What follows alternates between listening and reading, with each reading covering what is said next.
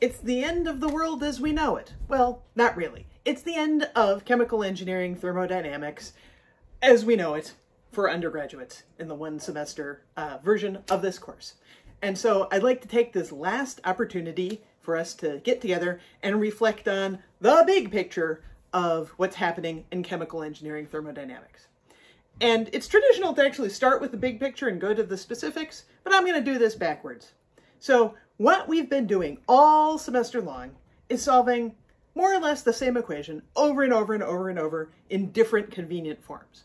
And that equation is delta G, change in free energy, is equal to delta H, standing in for energy, you know, enthalpy, minus T times delta S. So subtracting off from our energy the tax due to entropy.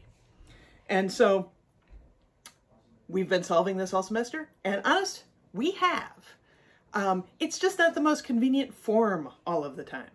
So when you think about delta G, you say, in general, what's going to happen? The universe as a whole tends towards lower Gibbs free energy. And so the things that are spontaneous, the things that are most likely to occur, are things with a negative delta G. And that describes what was happening when we were looking at power plants. That describes what's happening when stuff is vaporizing. That describes what is happening in reactions.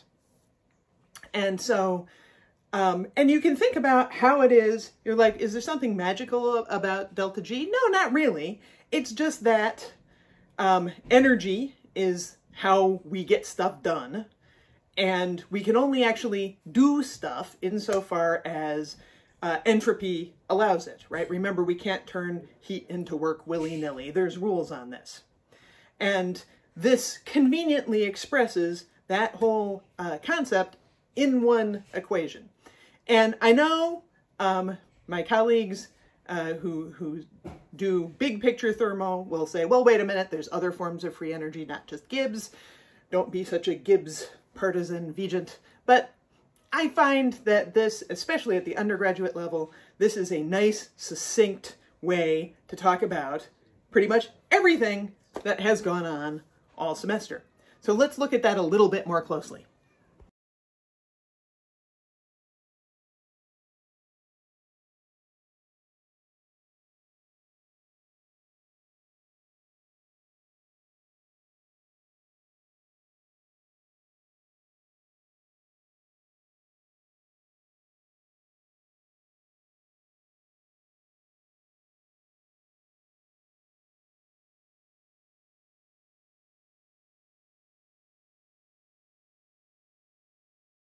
So as I said a second ago, we could view delta G equals delta H minus T delta S as something that succinctly describes what happened when we looked at energy and entropy balances and cycles, what we looked at when we looked at fluid property modeling, especially phase change and phase equilibrium, and what happened as we looked at reaction equilibrium. All of these things and you'll say, well, wait a minute, when we looked at energy and entropy balances, we didn't bring delta G into it. And that's true. And it's not because that wasn't there. It's just because it wasn't the most useful way to talk about it. I have as an analogy, you know, sometimes you want to give temperature in Fahrenheit, sometimes you want to give temperature in Celsius, sometimes you want to give temperature in Kelvin. The setting matters. And so when you're just doing an energy balance, you don't really need to bring free energy into it because an energy balance succinctly tells us what we want to know. So something you may be wondering about is if we're always minimizing free energy, if we're always driving towards a lower free energy, but sometimes we've done this through energy and entropy balances, sometimes we've done this through phase change and solubility, and sometimes we've done this through reaction, how does the system know which of these delta G's it's trying to minimize? And the thing is, it doesn't. All of these are happening at once, all the time. We're always driving towards a minimum free energy. It's just that when we choose examples in class, one of these ways of minimizing free energy is more prevalent than the others, is more important. So when we say there's a non-reacting system, is there a chemical reaction that might have a lower free energy state than the state our components are in right now? Maybe, but we know from experience that whatever it is we're working with is very stable under these conditions. So we pretend it's not reacting, and that's a pretty good assumption. And then free energy is just minimized because the steam condenses to water rather than reacting with something. And so it means that you've got to be really thoughtful and really clever about making sure when you use your calculations to minimize the free energy that you are picking the right equations to do. Because it's too complicated, in many cases, to look at everything at once, but you also don't want to miss something. You don't want to assume an energy balance is good enough when, in fact, reactions are happening or phase change is happening. Okay, keep that in mind. I'm going to get philosophical for a second, so you may want to skip ahead for 2.5 minutes and catch up with us when we get to the actual problem of the day. But just to think about the big picture for a moment, and I mean the even bigger picture, still in thermodynamics, of all of thermodynamics. So if all of thermodynamics is this pink box, we have not learned about all of it. We have not even learned about most of it. The whole of thermodynamics, and I would say as a convenient rule of thumb, this is looking to minimize the free energy of the entire universe. That entirety of thermodynamics really falls under the heading of physics. Physics is the discipline that kind of worries about soup to nuts, how this whole thermodynamics thing interacts with everything. And this little circle here is what's happening in chemical engineering thermodynamics. And next to us is our friend chemistry thermodynamics. Most of chemistry thermodynamics. There's lots of places where there's a very fuzzy line between chemistry and physics. So I'm not going to get into that fight. And there's also space in here for, say, mechanical engineering and civil engineering thermodynamics, which tend to be kind of smaller circles focused very closely on systems and cycles.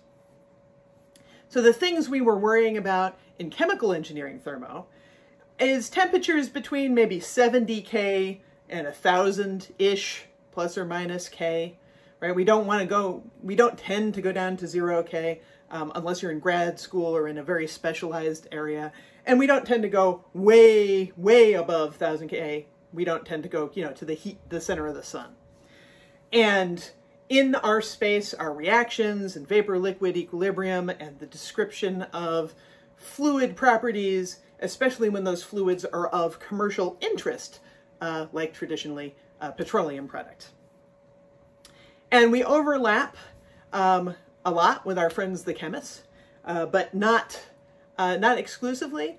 They tend to focus a bit on fundamental models, understanding what the molecules are doing. There's some chemies who do that too, but that's more their driving force, and our driving force tends to be more commercial application. Inside this whole box, as I said before, is physics, and it carries on looking at the minimization of free energy in ways that we, as chemical engineers, are mostly happy to assume are stable. So, for example, the fact that atoms themselves are not stable on the life of the universe timescale, and that pretty much by the end of everything, it's all going to be back to, I think, hydrogen, maybe lead. Stuff will eventually fall apart, and we will get to the heat death of the universe, where there's no more, possible delta H, so it's all gone to entropy.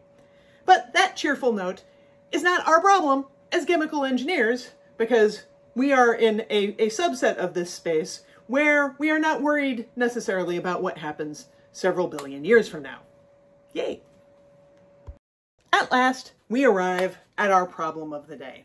And it centers on this idea that it's not the case that different forms of minimization of free energy happen independently of each other. These things are all happening all the time. So that is, we have to think about energy and entropy balances in concert with thinking about description of fluid properties / equilibrium between phases and solubility. And we also have to think about reactions. All of those things are on all the time. And that's how the natural world works. Now, how we work is we have to remember to kind of add in different terms that we shouldn't be neglecting, right? We need to say, oh, am I in a case where reactions are going to be important? I better put that equation set into my mind. And the other thing, that realm where it's not automatic, is a tool such as, say, HYSYS or Aspen, where that machine doesn't necessarily know what way it's minimizing free energy until you tell it, turn on these equations. So let's imagine we were running the chemical plant that is doing steam reformation of methane to make hydrogen. And let's walk through all of the different thermodynamic applications that we see in even the simplest version of this plant. So, simple version of this plant, we bring in natural gas, we bring in water as a liquid, and we got to heat them up to reactor temperature. So we have heat exchangers, we have some form of mixer, stuff goes into the reactor where we hope it will react, and now we have a mixture of products and reactants, or at least the products are a mixture, right? There's hydrogen and there's carbon monoxide. So we're going to have to send that into some form of separation. The most convenient separation is usually going to be distillation, but because we're distilling carbon monoxide, this is, well, we're going to be operating at non-conventional temperatures and pressures. It's going to be cryogenic. We got to cool this whole thing way down so that we have some of these streams as a liquid.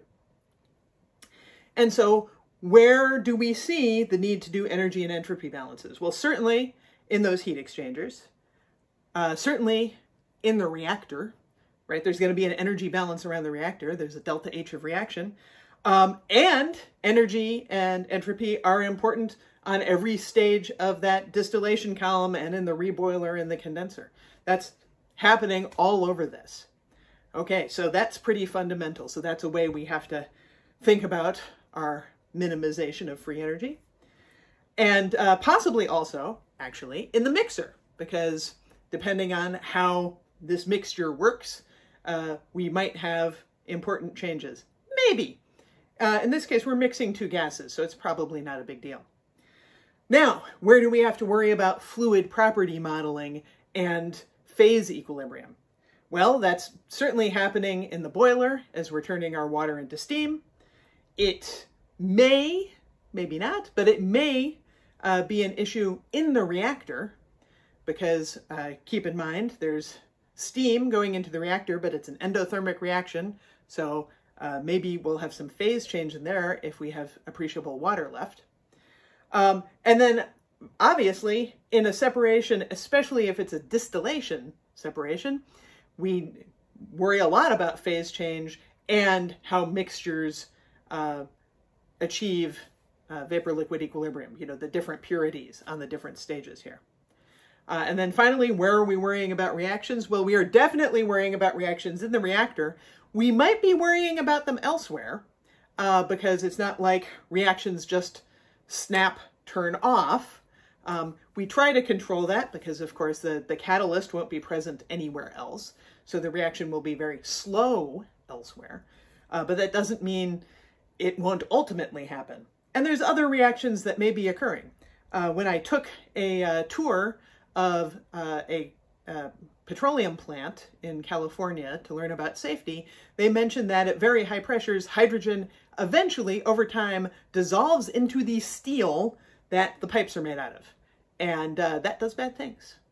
So, not a reaction or a phase change you would have thought of, but over time, it's there. So what is your problem? I want you, this is not going to have a numerical answer, I want you to go through this PFD or create your own that's very much like this and write for yourself the governing equations for each of these systems as we come through. And think about what you need to worry about and what you would choose to not worry about. What are things that you feel that are probably okay to neglect, or at least okay to neglect at a first pass in the design? And how far could we get if we pick up this plant and try and transfer it into HYSYS? How far can we get with it? Can we make something react? So that's your problem of the day, and let's get to work.